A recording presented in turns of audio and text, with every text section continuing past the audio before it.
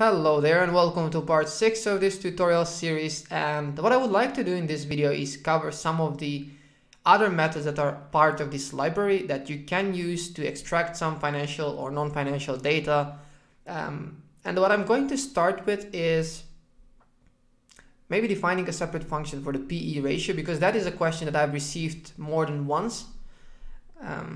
The question was basically, should we use the data and calculate the PE ratio ourselves by taking the net result of a company and dividing it with the number of outstanding shares, or is there a faster way to do it? And I think it makes a lot of sense to start with that. In fact, I have highlighted here get quote table because that's where we can find that information. The way we're going to do it is, well, quite similar to what we've done so far in terms of the structure. So first, we can define our PE ratio at the beginning as 0. Then we're going to define a separate function, let's say PE, which would take a ticker. For the functions that we've created before, we did not need to specify a ticker because we didn't really access any method. It was actually the data that we've already stored in the balance sheet, income statement, and cash flow statement as part of our get data. But in this case, since we're going to extract additional data, we're going to use the ticker here, and we'll see how that works to get this quote table and then see what's all part of that. So the first thing that we're going to do is global PE ratio, just to make sure that we have that included. And now PE ratio would be equal to Yahoo Finance, which is something that we've imported so far, .get quote table for the ticker. So let's start with this and let's see what this get quote table provides us back, and then if we need to make some other adjustments. Now I'm not going to run it yet because we don't have this function executed at the moment. Instead, what I'm going to do is let's have here just for one ticker, just to make sure that it works, and let's have PE of the ticker. Although this PE would not be the PE ratio yet, but we're going to get there. So should it be? Yeah, I think that should be fine, PE. So let's run this, and basically at the moment everything's being stored in this PE ratio variable, which is not fully correct because that's not our PE ratio yet, but we need to see how to get there. So let's see what we have as part of the PE ratio. So as you can see, there are quite some information. There's a target estimate, there's a 52-week range, etc. But the one that we're looking for is the PE ratio. Now, where can we find that? Here it is. So this is indeed the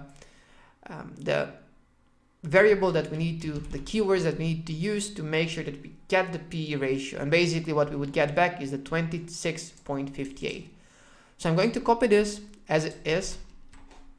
And what I'm going to do, and keep in mind here, there's a lot of other information that maybe you might need. Maybe you need the earnings date, the ex-dividend date, forward dividend and yield, market cap. Maybe you would like to sort them based on market cap. This is where you can get the information. So if we access this PE ratio and then access the PE ratio trading 12 months, then we would get the number. And this is indeed what we need. So back to our script, what we're going to do is PE ratio would be get that quote table and then access the PE ratio for the last 12 months. And then, of course, this would now be correct. Now, there is one thing that we need to adjust for, and that is there are companies that do not have positive result. And in that case, you would get from the Yahoo Finance website, not a number.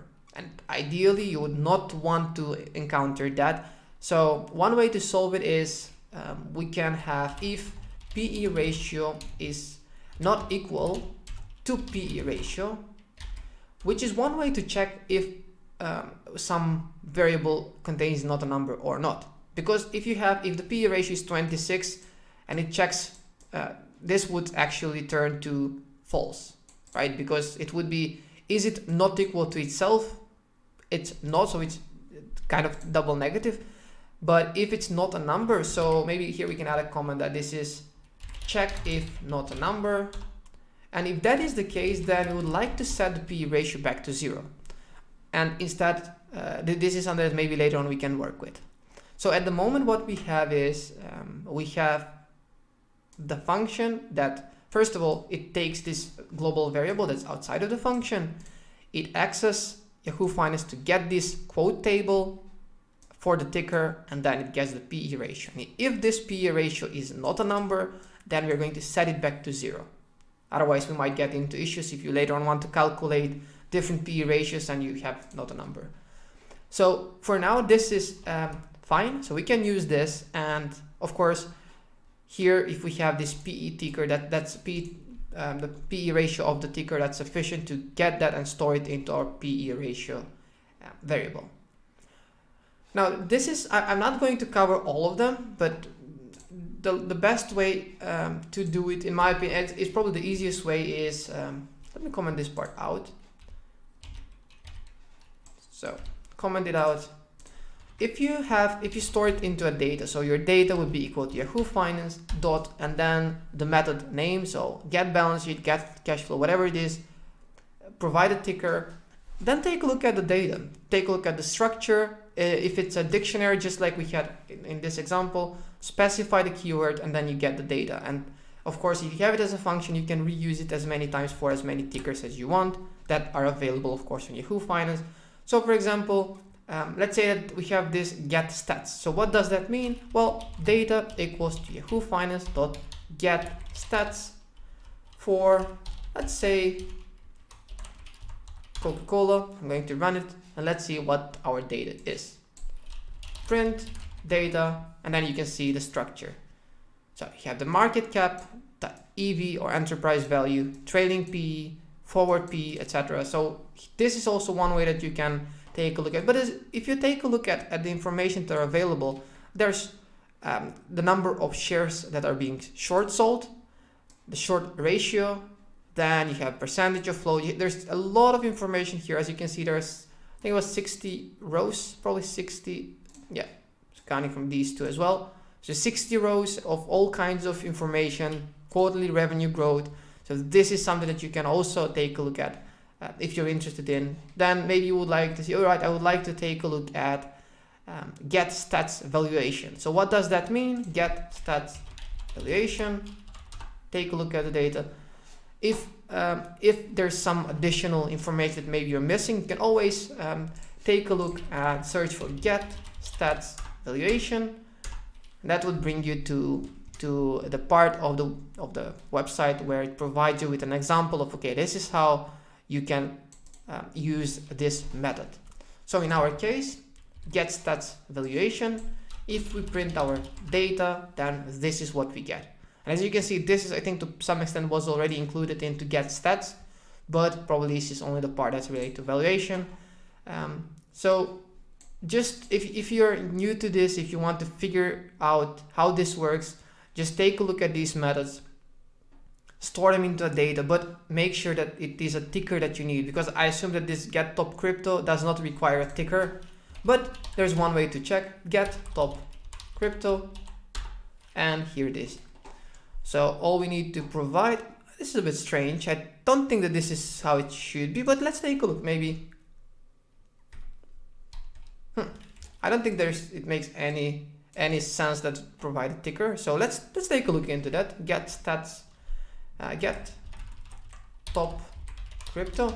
Let's try with not providing anything and see if that returns any data. So print data.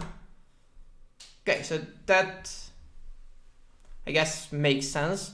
So ticker is not really mandatory. So I guess as part of the website, this is not fully correct. Sorry, this part. There are 10 columns, so let's take a look at the columns. We have the symbol, name, price, change, percentage change, market cap, volume. So there is still quite some information, although this is not particularly related to the tutorial series that is being covered mainly. It's not fundamental analysis, but there's quite some information that you can get, and yeah, just work with it. So what I think is good to do now is, we do have quite a lot of information, but we can't really use them because we don't have the data stored. So what I'm going to do is, I'm going to select, let's say 105 to 105 15, so just 10 random tickers, and I would like to store all this information that we had so far in a structured way. And one way to do that is we can import pandas. So let's do that. Import pandas as PD, and we're going to create our own, let's say, summary. So our summary would be equal to PD data frame, and it would have the following columns. It would have, first we would like to know the ticker of the company, then we would like to know the PE ratio, then maybe we can do the same order, so maybe profitability, leverage, and operating efficiency. So we have 1, 2, 3, 4, 5 columns. At the moment, that's what our data would look like. So it would have 5 columns, and for each ticker we would have these information. Now, what are the next steps that we need to do is, as part of our for loop, what we can do is, as part of our try, so what we are going to try is we're going to create a new row that would have all this information. So what we've done so far is running all the functions. So we have all the data at this point. We should have all the data. So we're going to create a new row, and that new row would be a dictionary. And what are the information that we are going to store is, well, we're going to store everything in order to fill our data set for these columns. So let's start with ticker. What should our ticker stored be? Well, it should be the ticker that we iterate through. I think it's quite self-explanatory. Now for the PE ratio, what is it that we would like to store? That is our PE ratio that we already have. And this would change accordingly based on the data that's scraped. So what we're doing is we're just creating a dictionary, and we're assigning just information that we've already calculated. What we would like to store as profitability, well, that is the profitability score that we have. So let's take a look at that and store it here. Oh, this side. Then we have the leverage. So what is the number that we would like in that column? That is the leverage score. Let's take a look at that, store it. And then finally we had our operating efficiency, which is our operating efficiency.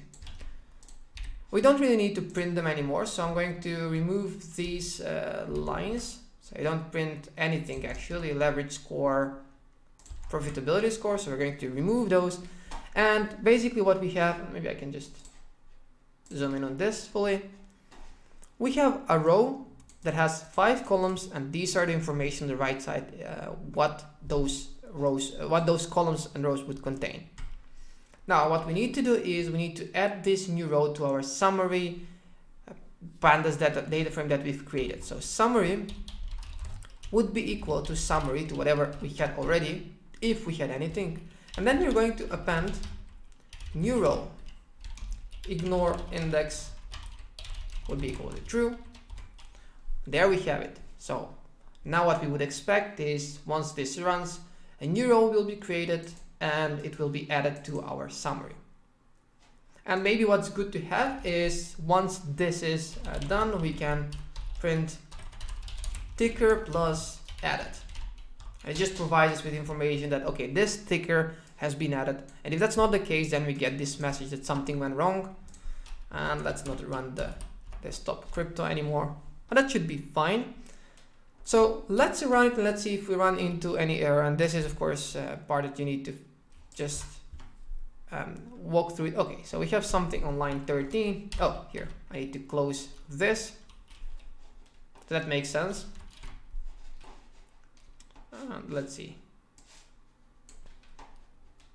So somewhere we're printing the ticker even, so that's not really, oh yeah, of course it's part of our for loop still. But we can see that it's being added, and as you can see, it doesn't take that much time to do that. Let's quickly remove that print part because we don't really need that. So let's take a look at our summary file now. So how does that look like? or our pandas data frame. And this is what we have. So we have a nice structured data frame that has a ticker, and later on if you want you can maybe connect it with a dictionary and have a company name instead of ticker. We have the PE ratio, we have profitability, leverage, and operating efficiency. And maybe what's also good to do is to calculate total score. I think that might be good. So instead of having all this separately, maybe it's good to have total score, which would be equal to 0. Then we can add it here. But an even better way would be once everything is completed. So once this for loop runs, we can have summary total score, just a completely new column that would be equal to summary profitability plus summary leverage. And we need to use these, of course, because this is the column name plus summary operating efficiency. And I would like to just check to make sure that this works, that I'm not saying something that's not correct. I'm going to run it just for less companies. So let's do just like 2 or 3 tickers. And now we should only get the information if it has been already added or not. And let's take a look at the summary file. So this makes sense now. As you can see, our first company has profitability of score of 1, leverage of 1, total of 2. This one is much stronger in terms of strength of financial position. The last part that I would like to cover is if you would like to use this for all companies, what you might encounter is to get some issue because you've scraped too many websites too often from Yahoo Finance. So what you might want to do is maybe import time and use as part of our for loop, maybe here, maybe afterwards it makes more sense. Just time.sleep 3 seconds, 2 seconds, whatever it makes sense. But if you want to scrape all 500, maybe you might run into an issue of that, and this is maybe one way that you can easily solve it. I'll leave it here for now. And the last part, maybe one more thing is good, is if you want to export this summary, you can just have summary.to.csv. Let's say summary.csv. So that could be our, and let me just run it for just one company so we don't have a lot of time. That should run fine. Should be on my other screen to get the file, just to make sure that it works. This is how our dataset would look like. I think this is sufficient for this series, because basically if you understand this part, you can kind of get all the information that you need from Yahoo Finance and make all kinds of calculations. So thank you for following, and I'm not sure if I'm going to make another video as part of this series, unless there's something that you would like me to cover. If not, probably a new one, and I'll see you in that one as well.